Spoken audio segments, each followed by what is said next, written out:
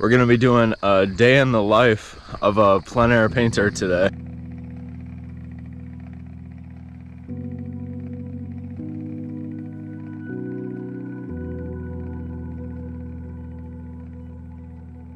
Spilling coffee everywhere. Hey, welcome back to the channel. Hopefully I don't have coffee on myself. My name is Kyle Martin, and in today's video we're gonna be doing something a little bit different than what we normally do. We're gonna be doing a day in the life. It's 6:45. I woke up about 6:20, put my clothes on. Corbin had a French press of coffee waiting for me, and Porter and I are just stretching our legs a little bit and walking down the driveway and back. It's Friday, August 13th, Friday the 13th. I just have a couple of things going on today that I thought would kind of make for a cool day in the life. I always go skateboarding first, right away in the morning. Find that it helps to stretch me out and get my day going. I have 2 paintings to work on today. After I skateboard, I'm gonna come back here and work on those 2 paintings. They're sunflower paintings that I have set up outside on a table, and I'm just gonna set up my easel and finish those paintings off. After that, I'm actually kind of excited. I'm gonna head over to an Amish cabinet maker's shop. I had a couple of guys make me some frames. The wood that they used was actually wood that they had harvested, and the person who's making them, their dad has a sawmill, so they actually sawed the boards right from trees that grew 20 miles from the farm here. After that, that's all that I have planned. I know that there's gonna be more going on because it's a busy time right now. I'm trying to get my studio ready for something kind of exciting that's coming up. Those are the things that I have planned so far. I'm drinking some nice coffee from Door County. It's Door County chocolate cherry from the Door County Coffee Company. The first thing that we're gonna do is head to the skate park and get warmed up for the day. What do you think about that? Porter, what do you think about that? Yeah, he likes it.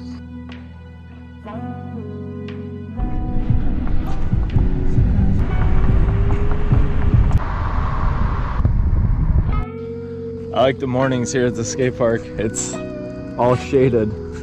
The sun hasn't risen high enough to throw light onto the park yet. Everything's in shade. Porter likes it here in the morning too, and this is how I get away with having him here. Now I built a little fence. Come on, buddy. Come on, Porty.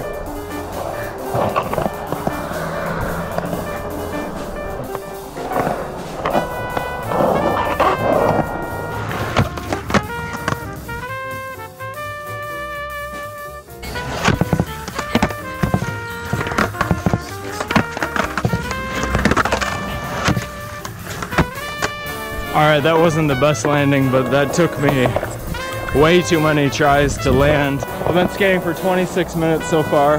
That trick took me like 10 minutes to land. I like that you get into trying a trick and you're just trying it, going back, trying it again. That's the thing that gets me warmed up. Even though it took a little bit, it's cool.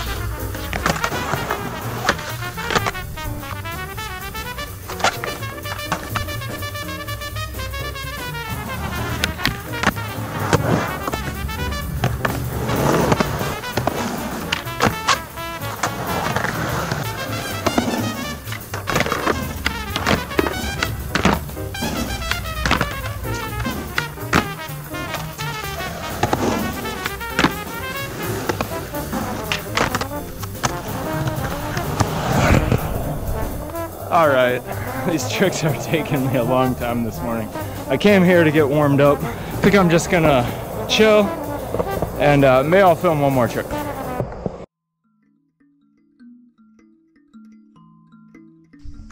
The thing about painting live sunflowers is that they wilt and they kind of fall over and everything else, but that's life, and that's what we paint. Had a fun session at the skate park. That was actually really good. Yesterday in the morning I was kind of dragging a little bit. I pulled weeds all day. It'll be probably 9 o'clock by the time I start painting.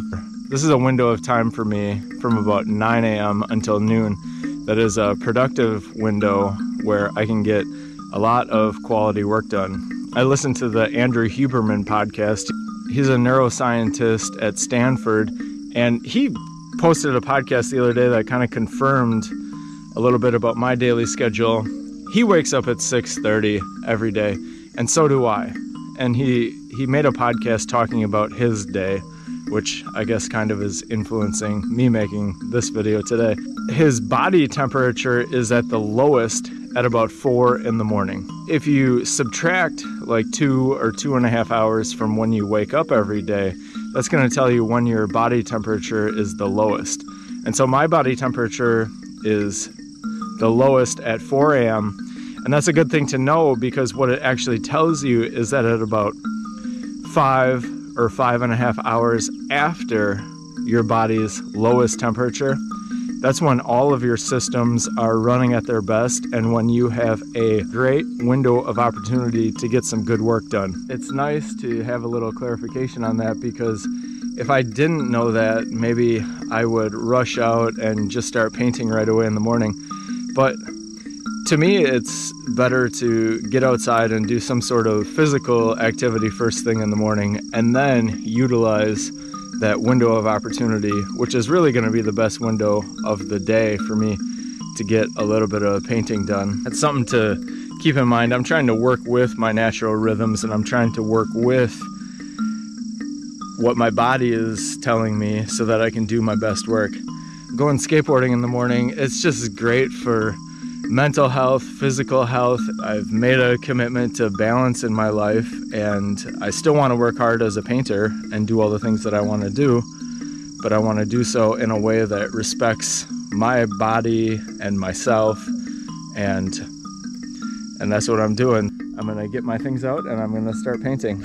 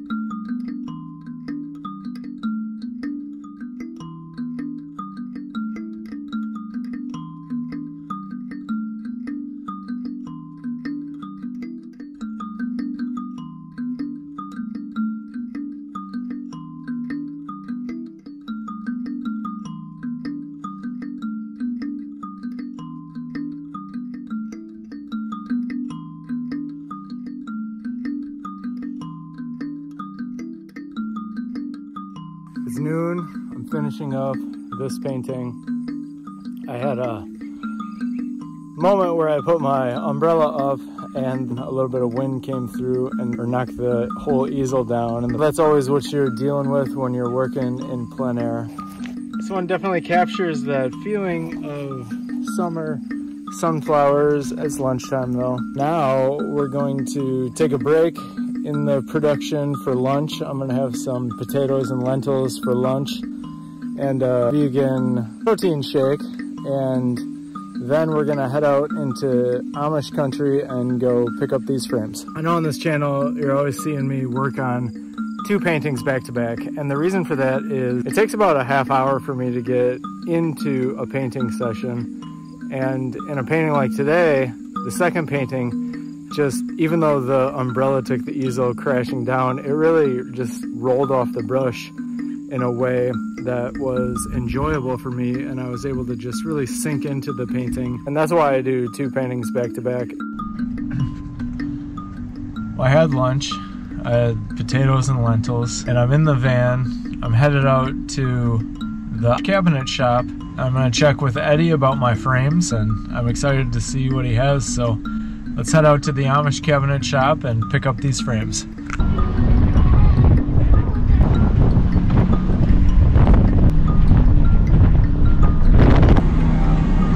Well, I've got the frames here. Of course, I didn't film when I was inside the cabinet shop. Here's the leaving the Amish farm with the laundry blowing in the wind. I've got a stack of frames right here, and I've got some framing to do this afternoon and this evening. I'm gonna turn the camera off. I'm gonna drive safe. I'm trying to order 10 or 20 frames every week until the fall art tour, because they're really handsome frames and I want to have something new and special for the fall art tour this year. Well, I got the frames. Of course, I want to rip off the cellophane off of them and take a look at them right now.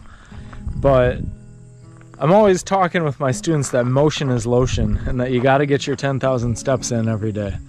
I just looked at my cell phone. I only have 5,000 steps and I'm trying to get to 10,000 steps by 3 p.m.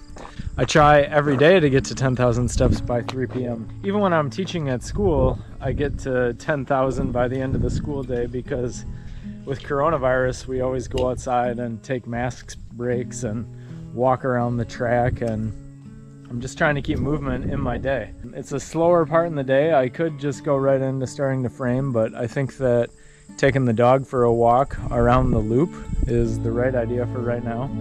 It'll probably end up being about an hour-and-a-half walk, but and about 5 miles. I think that it's time for that now rather than to start the framing.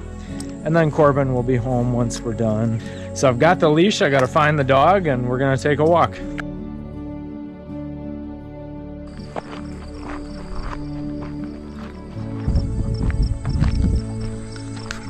You ever feel like a sheep on a hot day? Oh, sweaters have to be hot.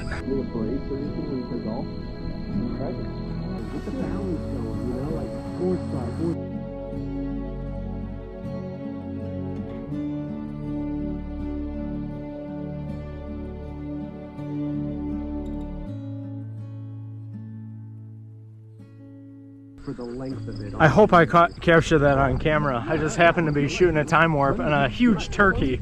Porter sniffed out a huge turkey out of the ditch. Okay, it's about 5:30 in the afternoon. Bella got home and we have been working together to frame these paintings up. These are the frames from the Amish cabinet maker that I just picked up, and I'm really happy with them.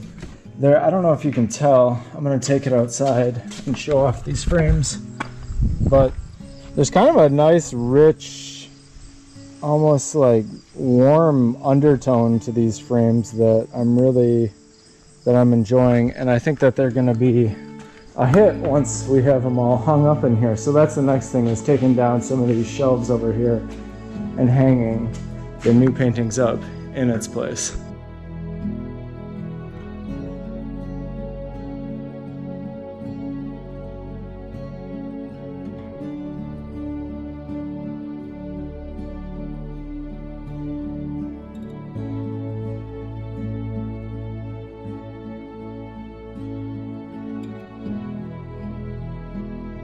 Okay, I'll be right in, dear. Well, we've hit a wall. It's time for dinner now, but these frames are really adding a handsome presentation to my paintings. Here's one. Here's another one. We're getting a good jump on the fall art tour by doing this stuff now, rather than waiting until the week before the fall art tour to do everything. I'm the type of person who needs to remind themselves to have breaks, and I need to go in the house and have dinner for a while and regain some energy. All right, dinner is done, and I've got one more hour of work ahead of me. Thanks so much for checking in with this day in the life video. I didn't really know how it was gonna go or what we were gonna do beyond just painting this morning and getting the frames, but here we are. It's the end of the day. There's still more to do. After this, it's gonna be 8:30, and that's my hour of time to just chill out, watch some YouTube videos, and get ready for the day tomorrow. Hoping to frame a couple more things and get some paintings on the wall during this last hour of the day. I got the dog out here with me, and we're gonna make this happen. All right, we'll catch you guys in next week's video. Thanks so much for checking this out.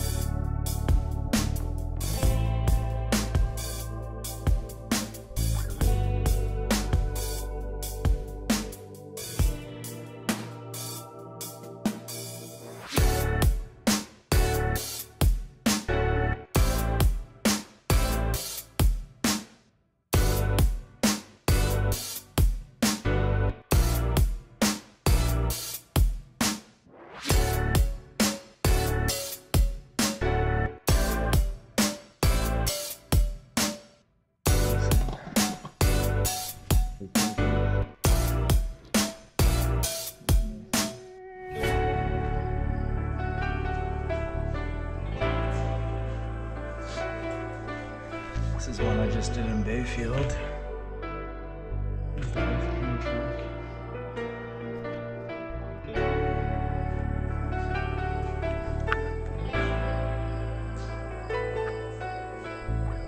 Nice summertime fields, but still life. Two big painting. This one I never put on my channel. I filmed the food cart in Santa Monica.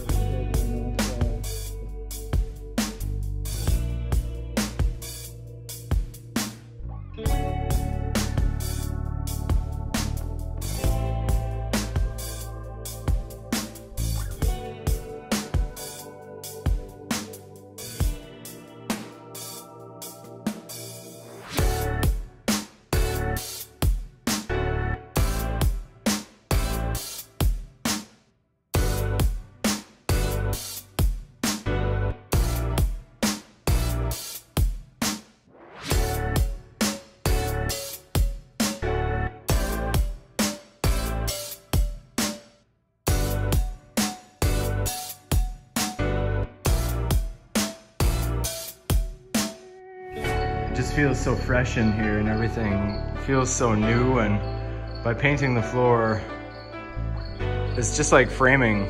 It gives the paintings a even better presentation than before. I haven't felt this feeling of having the chicken coop floor painted in a couple of years. I didn't paint it last year because there was the pandemic and I didn't have a big show here last year. But this year, I do.